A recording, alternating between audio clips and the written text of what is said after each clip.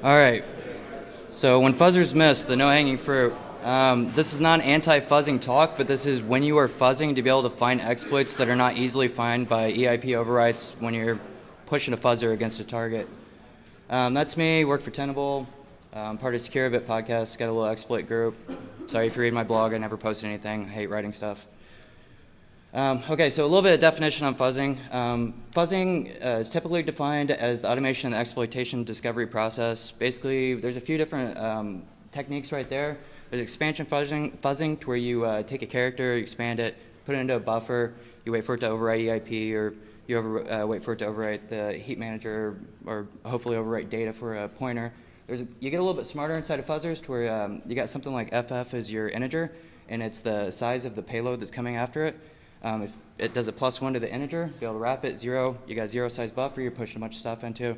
That's another exploit. You got brute force fuzzing, which is basically start at 0, 0, and you go all the way up through FF. You let it run as long as it can, and you can put it inside either a chunk or you can just run it raw. And it's a huge time to accuracy trade-off. It's extremely accurate, but it takes ridiculous amount of time to be able to run. And there's like listed commands where you got normal normal exploits that exist inside of it, like int wraps and normal values off int wraps. Can you stand a little closer to the mic? Yeah. Here, I'll actually. That better? Okay. All right. When I'm doing exploitation, usually the process I take is kind of laid out here. Get my app, know what it is. I usually read the protocol and different data, but the area that we're really concentrating in inside this talk is the discovery and the vulnerability to exploit method. And one of the keys is that second one that exists up there. So this is the vulnerability. It's as simple as it gets. It's just a gets call. Somebody doesn't know how to use the proper code. It's going to be local in this situation. This is easy as it gets. The code's on the bottom left. The stack frames are the code sets on the functions on the top left. And then that's what the stack looks like. Simple overwrite. Now you got the return address marking back to 41414141. That's as easy as it gets inside of exploitation. That's going to be what you get inside of fuzzers when you get that seg fault and the situations to where what you're looking for when you fuzz a target. And this is a talk to where the key is you're not going to get that. One of the things I have highlighted here is gets in kind of a pink color and red color. And this is really one of the keys behind this talk. Everybody looks at gets to be able to find where the exploit exists. Everybody looks for those str copies, mem copies. They look for the heap allocates to be able to find the buffer overflows or the heap overflows and different stuff like that. If you keep looking at that, you're never going to find the exploit. You're just going to find the vulnerability. The vulnerability or the exploit exists down there at ret or free or use after free. Those are where the exploits actually exist, and that's where the crash exists. All right, I got some demos I'm going to be trying to run through. There are 3 large demos, and the concepts of everything that I just brought up there is going to be what I'm going through in all those demos. Hoping to squeeze them in as quickly as I can. All right, pointer to lower functions. This is one I did a blog post on a little bit, so I'm going to go through it a little bit quicker, but it's a concept that's very important. So there's this graph right here, and this is a program that I'm going to be demoing. This is in the demo and the way that it works. So you got main calls start program goes into get login. If you put in the correct username and password, it goes down to login, returns back to, from the program and closes out. If you put the incorrect username, it'll go back to get login. If you put the incorrect password, it'll go back to get login. It never exits from that method without being able to put in the proper data. The key in this is, if you see where the pink is, and I'm going to stay in this format the whole entire time, the pink is where fgets is, and you're pushing a 50 size buffer into a 25 size character set, and the exploits were ret. In order for this to be able to be successful, you have to be able to tear down the start program stack frame in order for ret to be able to hit where it needs to go. If you don't tear down that stack frame, you could fuzz those targets all day long with as many A's as you possibly want to push into it, and it's just going to sit there and run all day long, even though you are actually overflowing a buffer. And I'm going to actually go into the demo now.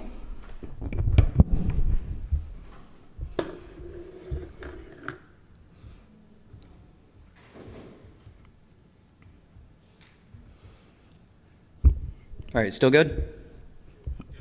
All right, so here's the code set on it. I've got main sitting here. I've just built a little bit of a buffer. Gives a place for people that want to do an exploit to be able to have place to put their ROP gadgets or put their shellcode if they want to do it in old style.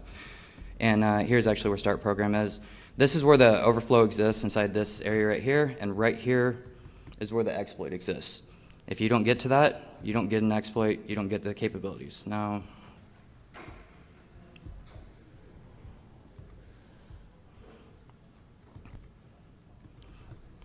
it's very simple, username and password. You can type in all day long. Now let's fuzz the target a little bit.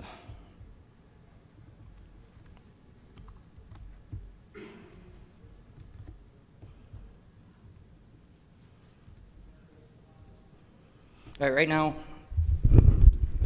it's just shoving a large amount of data into. It's an expansion fuzzing. It's going to be fuzzing all the way up to 2,000 characters or 20, I can't remember, 20,000 characters. And this, I can guarantee you, is running a buffer overflow right now. On the actual target, it is overflowing a buffer, but there's no crash because the way that it's never returning back from the stack. Now, where the crash is going to exist is after you get to this process, if you log in, so successful, it's going to start tearing down the stack, and you're going to see here in a second, there's your crash. And I'm going to go actually inside of a debugger and show you guys.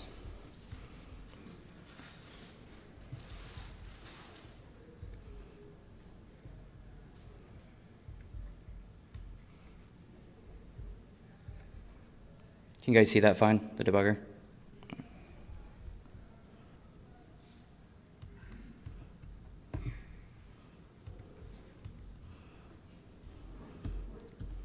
All right, we're using a very simple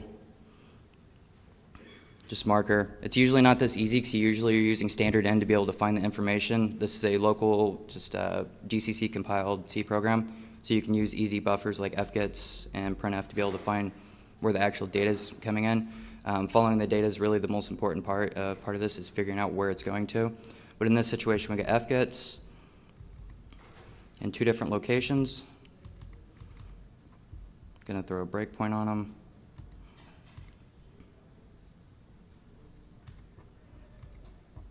It's already inside the username breakpoint, so I'm gonna run past that real quick.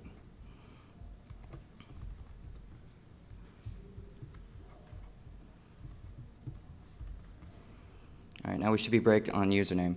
What you want to look at inside of this area is you want to look at where the data is actually existent. You don't want to look for the fact that fgets is here and the buffer overflow exists. You want to look for where the data is put to, so you can look for the overflow at that location.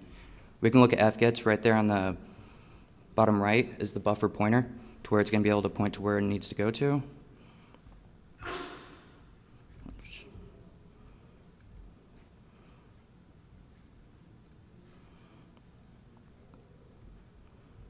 FD80, which is right here. I'm going to mark off that.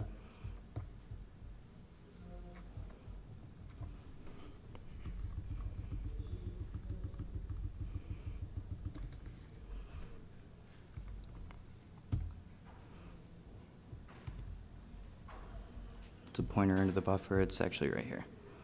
And this is where the buffer exists and where it's actually storing the buffer. Now we look right down here and we see a return address that exists. This is our key point to where the exploit exists as opposed to where the vulnerability exists. And this is what we want to keep our eye on throughout the time when we're fuzzing, to be able to put log points at this point, to be able to look at the call stack, to look at different information that's affecting this address. Not the fact that it's putting a buffer in, but what's affecting this address that exists. Now by putting in the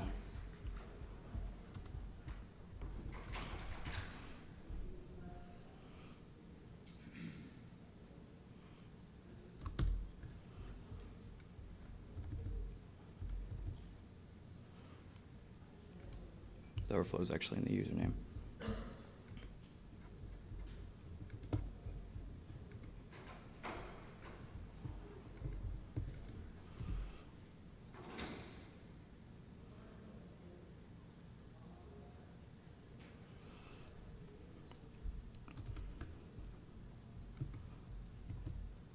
All right, you can see right here that it overwrote the return pointer.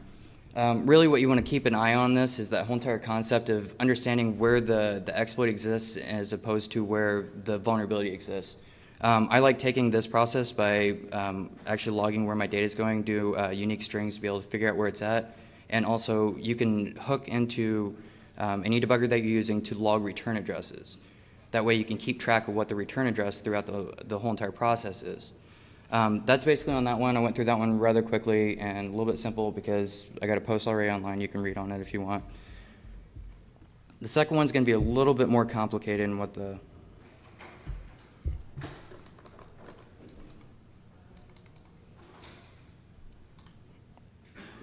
All right, the second one's going to be on threads and stomping data.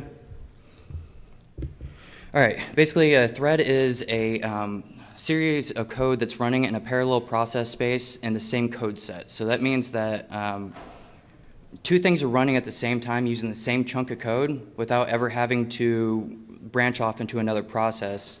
So what's happening inside of a thread, the only thread that really matters to you is the main thread. Or the only one that matters to the computer is the main thread, because that main thread's running. It doesn't matter how many threads it gets and how many threads crash inside that process. They're going to still keep running the main thread. All right, this is a little bit of a conglomerate mess of arrows, but what basically is going on is you got your main thread that's going on, and I branch it down into two to represent that there's two threads running at a certain point once the application starts. The main thread, as long as that's running in the left, in the left column, the program will keep running. So you run down the right path to actually run the application and do what you're doing. This would be an example of maybe you're logging into an FTP server or an SSH server. In order for like 30 people to be able to log in at the same time, you need to pop them out in their own threads to be able to keep them at the login process. Everybody's inside their own thread to be able to keep the login. It keeps it parallel. And if you're running through this process, you can see where you start at and authenticate and verify auth. And as long as you get down to the authenticate, which is where it's, the start app's going to push you into, it's going to ask for the buffer. The buffer is going to put a developer mistyped a buffer size, put 200 byte buffer into a 20 size buffer, and the red ret is where the actual exploit exists. By taking that concept of where the red is, you need to look in the pathing to be able to find where you go above the ret. So we need to get back to start app successfully. This has got two different examples in one. I kind of combined them to be able to get the concept in and be able to fit all the examples in at the time. So let me actually.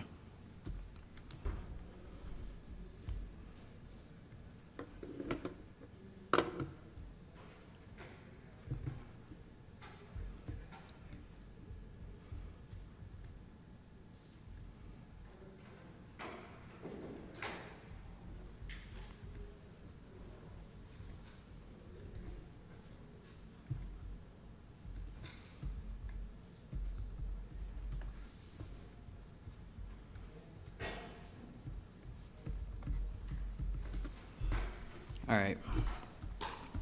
So it's another very simple program. All it's doing is asking for a username and password to be able to log into the application. Bad username and password if you get it incorrect. If you log in, you just get a success. And I got it printing out the username and password to a buffer to standard out inside the space. You get the success. Now, we're going to do the same kind of thing to where we're going to fuzz the input.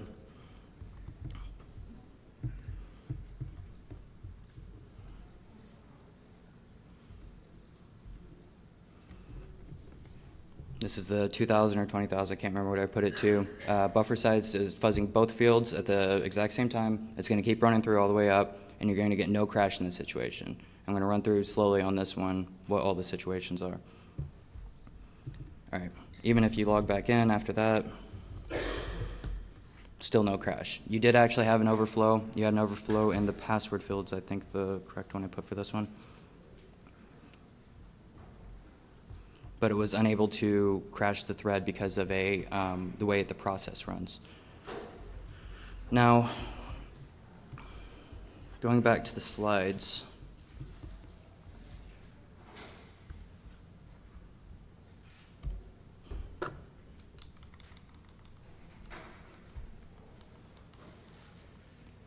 Okay, so we're running through the process space. And when the application starts, the start app is where it's actually loading up the function to be able to pull in for the username and password. That function that loads up is authenticate. That's the area where it's asking for the username and password to actually come in. When you actually put the username in, the buffer is stored in the authentication function block, which is the block in the stack that holds all of your local variables. When you put in the username and you put in the password, this is the password that actually the overflow is in, it's going to overwrite the return address from the authenticate function block. If you overwrite the return address from the authentication function block, then you have to be able to return to that higher area to be able to get to it. Now, what's really killing on this and in threading is a thread doesn't ever have to exist except for that main thread. So when you fail login, all it's doing is going down to verify auth, and if you fail login, it just kills the thread. Goes back up, starts app again, goes back into the username and password. So you got the overflow to actually exist. It's on the stack. It overflowed the return address, but the whole entire time, all it's doing is just ending that thread every time, so it's just sitting in junk stack. Every single time you get a thread too, you get a single stack that exists for just that thread, and because that thread's got its own stack, it can just get rid of it at any point in time. You can get a little bit of memory corruptions as far as memory leaks in this situation, to where if they're not cleaning up their buffers at the time when they do this, if they leave like a malloc and they never free that malloc at the point, then you can get constant memory leaks because you just keep putting whatever you want to into that buffer, and it'll run out the heap addresses until you end up filling up memory, whatever thousands and thousands of millions of character that you have to be able to put in to do that. But in this situation, we're going to run through the example.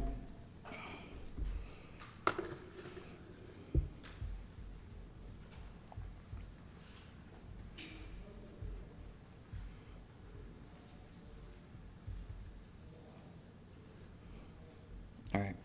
So if you're inside of a debugger and you ever see exit process or in thread, that's really the key point to where you want to make sure that that function's not running, and that's really where you're getting the key to where it's killing you on being able to find the exploit. So logging the fact that in thread did actually run, you will be able to find that exploit existing by making sure that you backstep from the pathing on that. I'm not sure if I explained that fully, but that's by understanding that in thread runs and be able to like graph basically the pathing method on that, you can backstep where you're at to be able to figure out where the correct path exists. This is another example of being able to pay attention to what's going on and where the exploit exists as opposed to where the vulnerability exists, because if you look at the stack, it's very obvious that you get a 200 byte buffer and a 20 size buffer to overwrite the return address. All right, so let's actually run through it.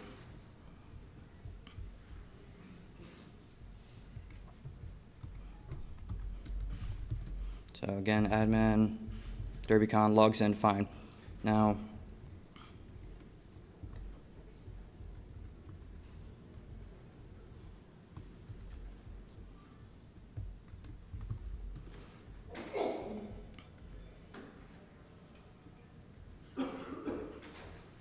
before I hit return on that, I'm going to explain a little bit of it. So this is the correct username and password, and this is where the second part of this that really comes in, is when you're overwriting onto a stack and the local variables, it pushes the variables in reverse order back onto the stack. So you got your stack chunks that go, or you got your stack frame, and each one of those chunk out blocks to be able to push ESP up to be able to make local variables exist inside that area. If you overwrite a buffer overflow and a local variable that exists above a variable that's below it, you're overwriting that variable too. And if that variable is needed to be able to successfully exploit the program to be able to take a specific path, you can overwrite that variable anytime with anything you want. The key part on this that really usually gets people is the fact that null bytes exist inside of the end of strings. And that's what really terminates a string existence and to be able to read a string. In this example, we're using character compare as opposed to like str compare or something like that. But inside that null byte, you need to be able to splice it in some way to be able to get that exist in there in some way, or be able to sorry about that, be able to get that buffer to exist inside there. So what we're doing in the stack, let's see, make sure I'm in the right stack.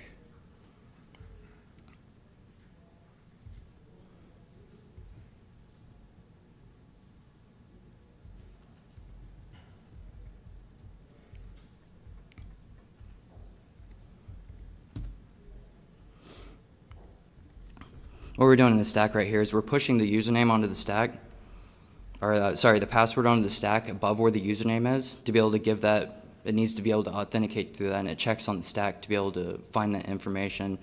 There's a little bit of a padding for, there's some balancing off the offsets, and there's a little bit of, there's two other local variables that get pushed in that area right there. And there's the offset size to the existence of the username that exists inside there to be able to authenticate.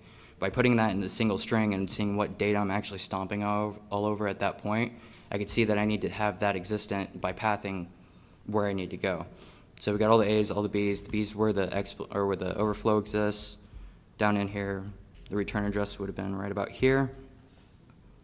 And you can see large buffer overwrite all the way down into like SEH handlers down here. So really you can go down into do a structure exception handler exploit down in this area. But if I run the program now, EIP equals 424242. Now you can fuzz this all day long, you'll never find it because it kills that thread all the time. It's all about taking that reverse engineer aspect and actually step into the debugger and see where your buffers exist and what's going on inside your buffers.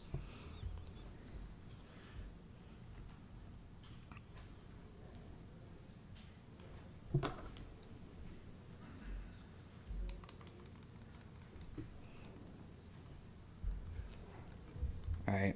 And one thing that can really get you on this is if they start a thread and they start a thread instead of a try-catch, sometimes the exception handler just says to end the thread. So if you're inside of a try-catch inside of a thread and you actually crash the thread, even in like a normal EIP override and EIP tries to reference an address that doesn't exist or it tries to reference 414.4141, then the exception handler is going to be able to pick up and say, okay, I'm going to kill that thread that exists. And you could do that in like a thread pool or whatever is going, or if it keeps track of the thread stack using multiple different methods, it can just kill out that thread. All right, this is the last demo. It's using exit and free. Exit's fairly obvious, but it's one of the things that's easily missed. When people are fuzzing an application, a lot of times what they hit is that initial buffer. They'll fuzz the buffer, they'll kill the application. They'll fuzz the buffer, they'll kill the application. They'll keep opening the application and keep hitting those buffers to be able to overflow that specific area without considering that someplace down the application method, it's actually going to call into that buffer or it's going to be able to return a function stack later down the method. If you exit, it doesn't nicely all the time take down those function stacks. It'll sometimes just bring them out and you'll never get that seg fault. And even if you do get the seg fault in some situations, it'll just skip right past it and just crash out the whole application. The operating system will handle it. All right, so this is a very simple one. This is using heap instead of stack in this situation. So we just got Myne. It's a program that just echoes back whatever you say to it. And it's a command line, so you're going to open it up through the command line, put in a buffer into argv1, and then whatever you put in, it's going to echo it back to you. Now it allocates space to be able to hold whatever you put in argv1, and it keeps it there for future use if it wants to use it. But the initial allocation is where the overflow exists. You can put as much as you want into that buffer, and it'll allocate over the heap. Now, this is a Windows 7 based system. This is as far as it gets into heap, and this is as far as the protection methods in heap. One of the key points in the protection methods with heap is not that the overflow is where it's being detected. Microsoft and many different other operating systems said that we're not going to detect the overflow, we're going to detect the exploit that exists. So all of the detection methods are on free or on use after free to be able to see that those exist and what's going on. So the fact that you overflowed, they're going to say, whatever, I don't care, you can overflow into another buffer, but as soon as I try to free a buffer or try to reuse a buffer is when you're going to get the crash. So it allocates onto the buffer. We go into an echo loop down here to where it'll ask you if you want to do anything else. You keep running through that echo loop over and over again, and as long as you stay inside the echo loop, you're never going to hit that heap free after the buffer from when it called into echo loop. If you don't ever hit free, or you don't ever hit that point to where it uses after free, then you're always going to exist inside of a loop that never does anything. And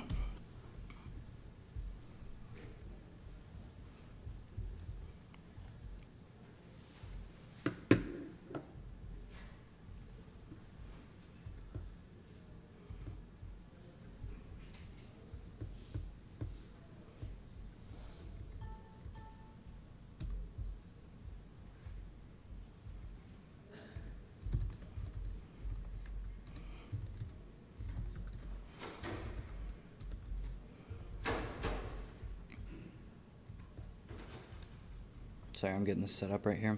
Okay, now we're going to take the fuzzing method with this. This is not over network, so we're not going to take the normal socket type fuzzing method. What we're going to do is we're just going to do the standard end the way I've been doing the rest of them. This is just going to automate the process to be able to fuzz it by telling it to exit the program by saying no. I'll run through the program real quick so you guys can see what I'm talking about. You run in, it echoes back what you said to you. It says, would you like to echo anything else? If you hit no, it exits out. So all it's doing is automating the process. The new line returns is what's giving you the ability to fuzz, because that's equivalent to you hitting return, so it takes it as a return.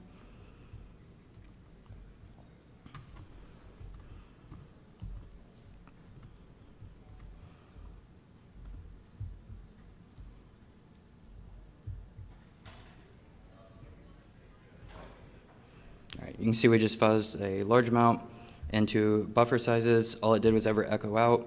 And you can see one thing that's key is only echoed out a specific size no matter how large of a data buffer that we put in. This is, I did have a little bit of wrapping to where it only allowed a specific character set because I'm a bad developer in this situation. I don't think that 30 and 40 matter in a difference.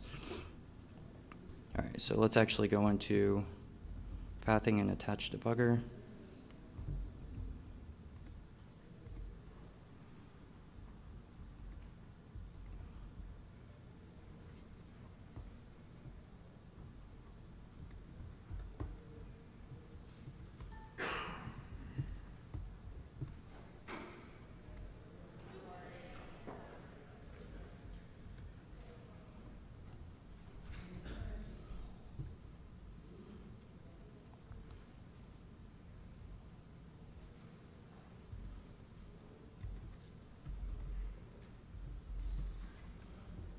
Oops, touching the wrong thing.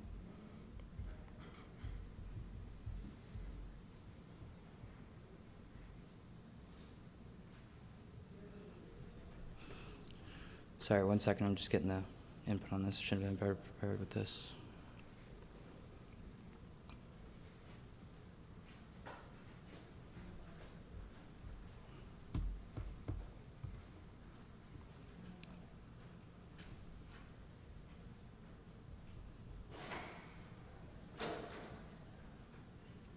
Okay, I'm not going to waste your time making me try to figure out what that's at. I'm going to show you what exists inside of it.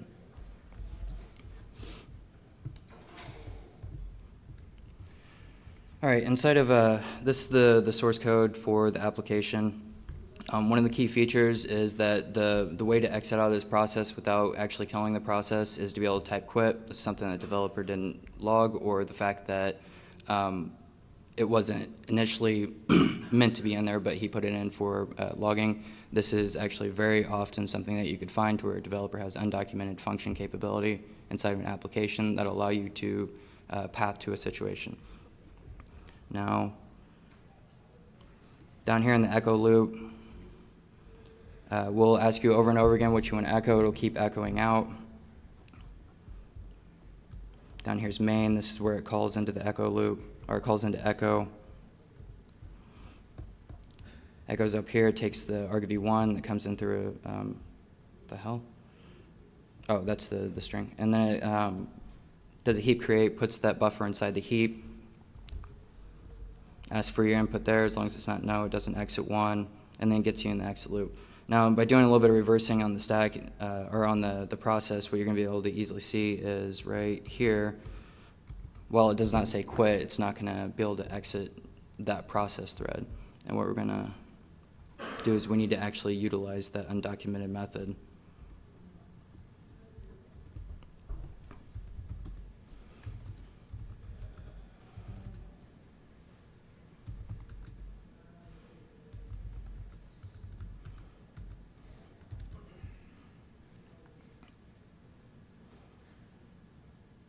So it's going to run in.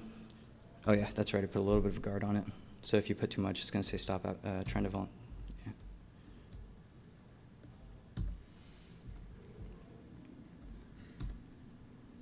All right, so it echoes back the buffer. Now we're looking for the fact that this pathing, where do we exist inside the path at this specific point? We're at this point right here where it's asking us whether we want to continue down the buffer to be able to go into the echo loop. If we say no, it's never going to copy the buffer into the heap allocate area. If we say yes, it's going to copy that buffer into the heap allocate area, and it's going to send us into the loop. And this is where we would get in like IDER or something like that and look at the graph to be able to figure out what direction we're running into the buffer and where the buffer is actually allocated.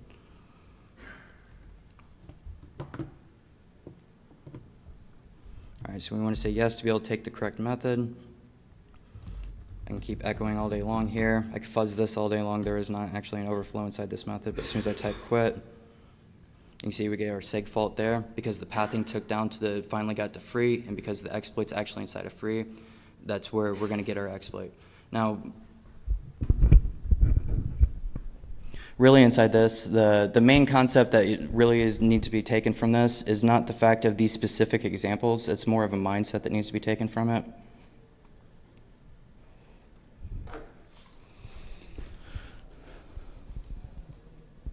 And it's really this mindset right here.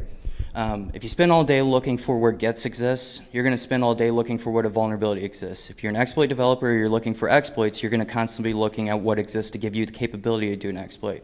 If you spend all day looking for gets and then figure out where gets buffer is a return, whether it's a pointer into another function stack, or if it's inexistent in the current function stack and it just never returns back from that, you can look at that return and be able to figure out where that exists inside of it. That's really the main concept and the main area to look at inside this talk is the fact to just keep that mindset when you're inside of things. Heap is one of the ones to where this can get fairly complicated, especially like a use after free or a like double free or something like that, because you need to be able to find a specific path to be able to hit farther down the application. If you fuzz all day long on that application, you're just going to be sitting there and hitting buffers that might be overflowing something, and use after free that may not actually be an overflow. It might be a use method.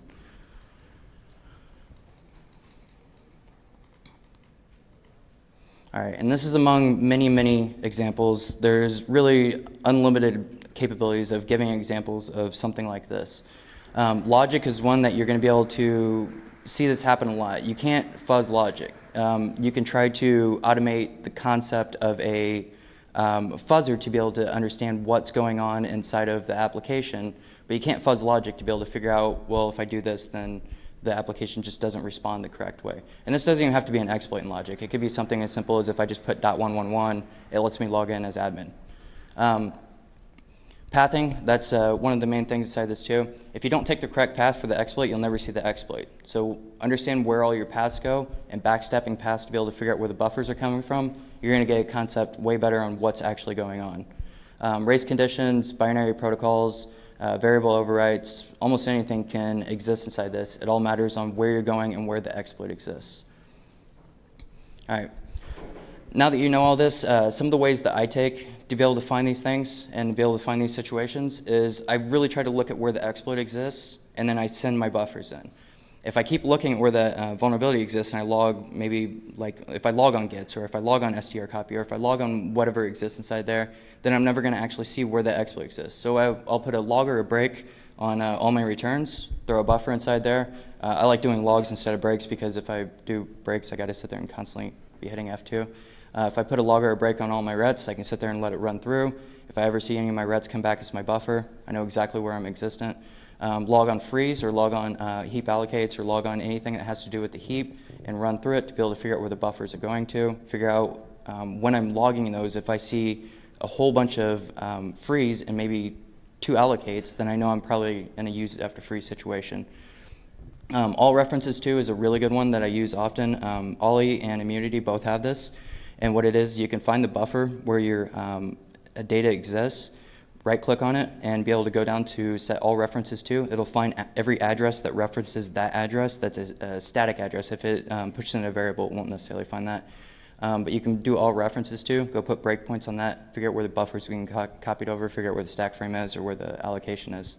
If there's already a patch for it, don't try to spend all day figuring out where the exploit exists. Go diff it, because you're going to be able to see exactly where it exists. If you're trying to recreate somebody else's work, you're working way too hard. All intermodule calls, figuring out where those weak functions are, where the vulnerabilities are. Just when you get to that point, don't worry about just setting a breakpoint on all of those. Worry about setting a breakpoint from the function stack that they're in on the return address or on the allocations that exist inside of it. Tracing sucks. You can spend all day tracing through something and never actually find what exists because you've got way too much data to come back. But it is one of those final methods.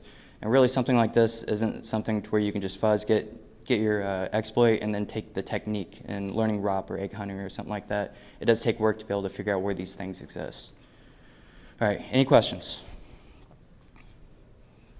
So when you're going and looking for a vulnerability to exploit it, your normal kind of routine, you're going to go through, you're going to fuzz it, and then you're going to drop it in IDA, and let IDA do its thing, look at the functions, and then move over into something like immunity, and you're going to step through it if the vulnerability, or excuse me, if the fuzzer doesn't find something, or what's that normally look like for you? Okay, so the first thing I do is read the documentation. Because if I just go directly in, even if it's something as stupid as I know the protocol like FTP, then I will make sure that I know the documentation on that product, because sometimes they're like, we added this super cool thing that exists. I'm going to hit that thing first. But in the process that you're talking about, I'll fuzz a target first just to see if I get the low-hanging fruit. If I don't get the low-hanging fruit inside that, I'm going to go in and look for specific spots that I know exist. If you try to step through code, you're going to be sitting there for like weeks. Even in small code sets, you're going to be sitting there for weeks trying to figure out where you're at and what's going on. So being able to look for specific data and specific types, throwing the brakes on rets to be able to figure out that's where my exploit is. It's in ret.